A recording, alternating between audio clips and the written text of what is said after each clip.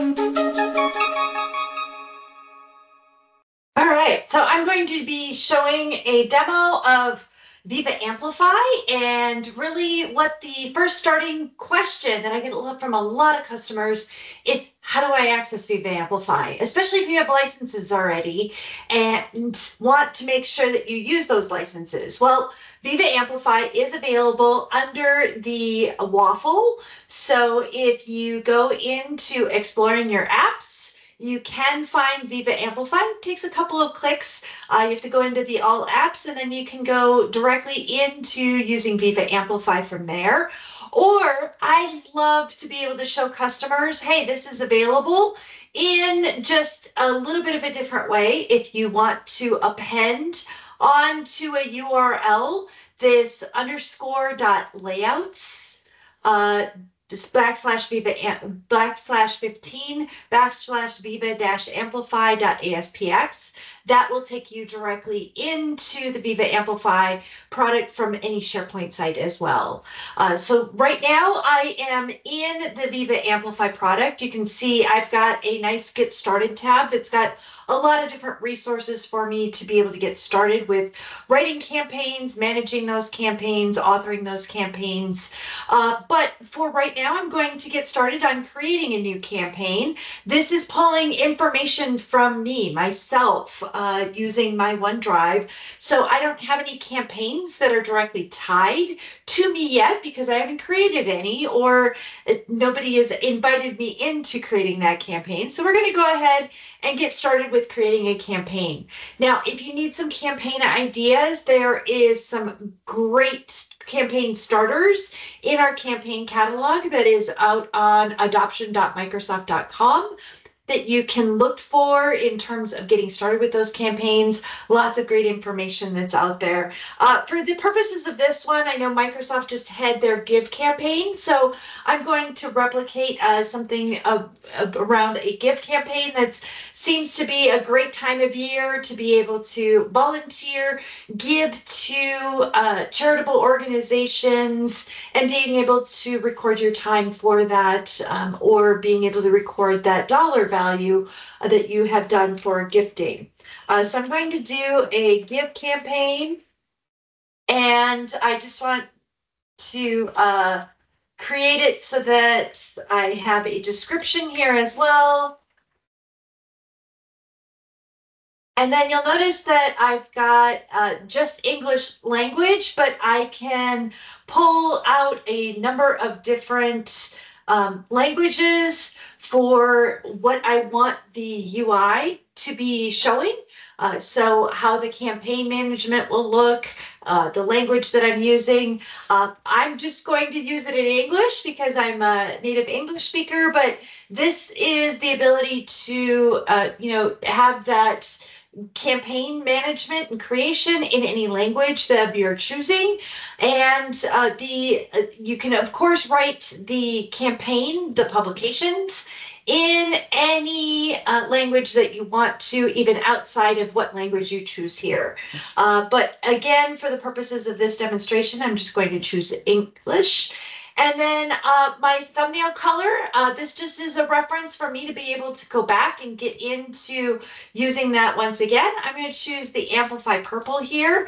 And then I'm going to invite people to my campaign as well. I'm going to invite Adele, and I'm going to invite Megan. I can change their roles from just an editor to an owner so that they can make any changes to the campaign and the campaign members. I can also change them to approvers if I want just approvers to be able to review that content. But for now, I'm just going to leave them as editors. This is not setting up who the audience is for my publications to go to those particular audiences. It is simply setting up the campaign overall in that management. It is going to create that M365 group right at this time for me to be able to go in and work with that particular campaign. So this will create an M365 group, a corresponding SharePoint instance, as well as a Teams instance for me to be able to run this campaign out of.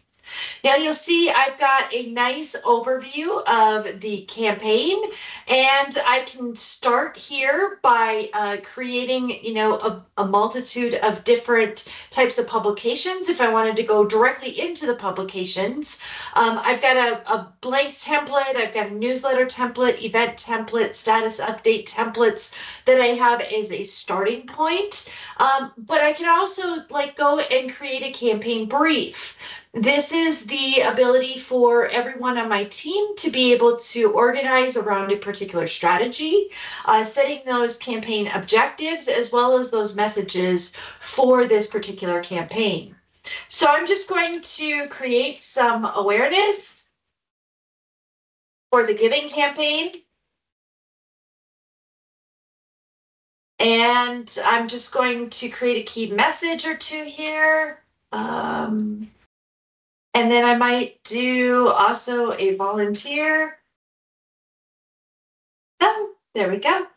These are very simple save. It's open text, so I can create a number of different items in that area and then just save that as I want to go forward.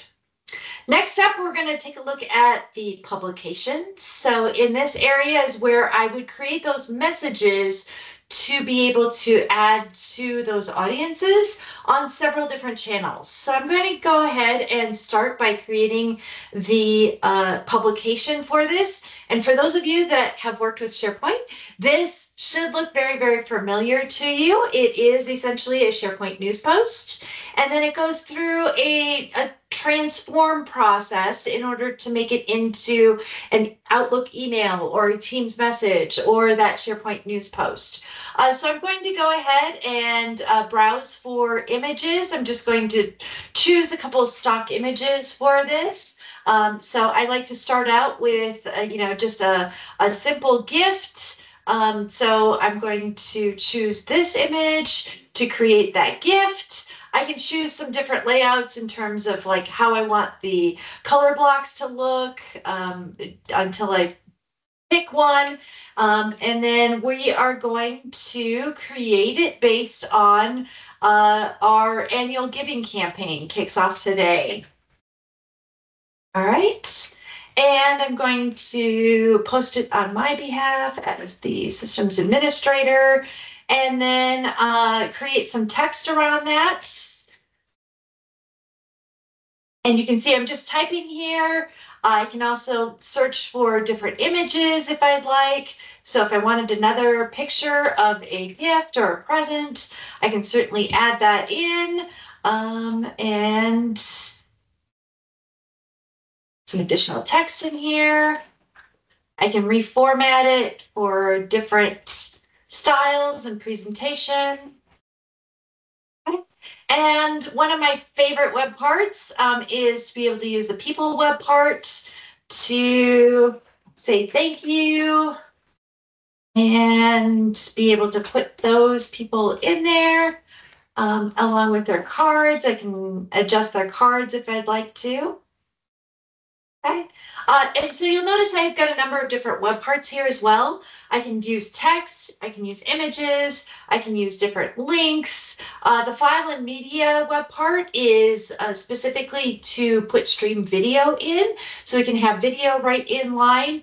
And then I can create these people web parts as well and be able to use that throughout my layouts and such. I can create different sections, various shading. The shading for SharePoint will take whatever is being used in the SharePoint site that you're posting it to. So you don't necessarily need to worry about, color and, what color is going to match my current layout or my current theme in my SharePoint sites, because it's automatically going to take whatever theme is already being used. Okay, so when I click next, I can see this is going to make these pages appear a little bit different in these different channels. So first up is Outlook. and it will give me kind of a nice layout of what that looks like in Outlook. I can make adjustments here. So for, for any of those areas that hey, maybe there's too much space here. Okay, I want to, reduce this space down. Maybe I don't like this particular picture that's here. I can change out my pictures. Maybe I forgot to, lay this out a little bit different. You can do all those types of things while you're in here without affecting some of those other channels as well. And then say I wanted to send this out to everyone in the company. So I might choose kind of my all company or my all employees to be able to send that out. I can also send it myself a test message so that I can send that just to myself if I wanted to. And I can also choose if I have delegation permission set up, or if I happen to be a member of a shared mailbox, such as, those corporate comms mailboxes sometimes, or, sales and marketing has a shared mailbox. And so whatever I want to send that out, I can send that out in Outlook. It's going to post on my behalf my personal profile information, that shows up in SharePoint and in Teams. But for Outlook, we have the delegation and those shared mailboxes available to us. So we can use that in terms of getting that ready to go for everyone to be able to send out. In SharePoint, I've got, this already layered and formatted correctly, should look very, very similar to what we built. And then I can add up to 10 SharePoint sites. So I'm going to go ahead and add the landing, and then I can add additional SharePoint sites as well. So I want this also to go to the leadership team site so that they know that it's been posted and ready to be kicked off. And then I can include different sites as well if I want to. Teams is going to look a little bit different because Teams actually removes that first picture. It is going to look a little bit different. You can still have those pictures in a Teams message. It's just that the Teams message can't include the picture at that top of the post or the top of the announcement. But I can switch if I want it to be an announcement versus a post. And then I can choose who can reply, if it's only moderators or if I want everyone to be able to reply to that. And I have up to 5 channels here. So I can choose different channels in terms of who I want to pick for this particular channel, the message to be posted to that particular channel. I can also post a test message here as well if I wanted to do that. And then everything, once I have it all set up and ready to go, I've got a couple of different options in terms of my publishing. I can choose to publish everything right now, and it goes out to all of those different channels. I can choose to schedule that publication, and it gives me a nice publication summary. And I can choose to schedule that in a future date in my time for my choosing. All right, so it goes off of where I am coming from in terms of my time zone and where I want to be able to post that in terms of my time zone. And so then I can also request approval. So I can go through this publication summary. You'll remember I didn't add any particular approvers to this message, but I can go back and add approvers, and then we can, require those responses. Those responses for those approvers come from a Teams approvals application. So they aren't necessarily, going into all of the places that you would find working with this campaign. They have access to the campaign publication to be able to review that content and then either approve or deny that content appropriately, or suggest changes as they would need to. I could have multiple approvers. You can do, hey, I want to be able to post this after, automatically after it's been approved, or I can choose to have it come back to me as the author to be able to manually approve that or manually post that or manually then schedule that information.